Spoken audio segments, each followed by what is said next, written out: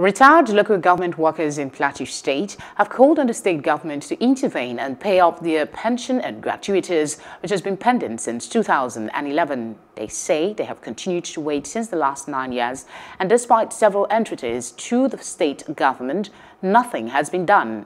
Some of them spoke to Plus TV Africa as they converged on just the Plateau State capital, saying many aged retirees have died waiting for their pension and gratuities without any sign of the state government intervening. Since that period, they have not given us our gratuity, and we have pension arrears, and they have been paying us 55% of our entitlement, which is against the agreement that we had during the minimum 18,000 naira minimum wage agreement. And you can imagine it's almost 10 years now, since 2011.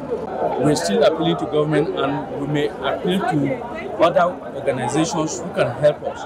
And I think we may be able to see what the last resort will be.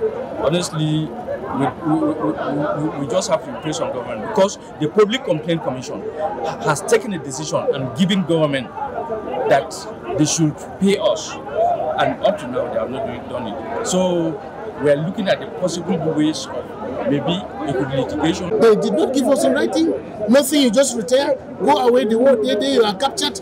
They give you what they can give you, but not following the orders of the day. Not at all. It is not easy to flex muscles with government. It is not easy. More so that we don't have money, more so that we don't have any other means of livelihood. That's why we have come here to take up a decision as to what to do. They are maltreating us. Our own system of the payment, no gratuity, no pension. The pension, even Bokosma, we still Bokosma has owed us 1 month salary.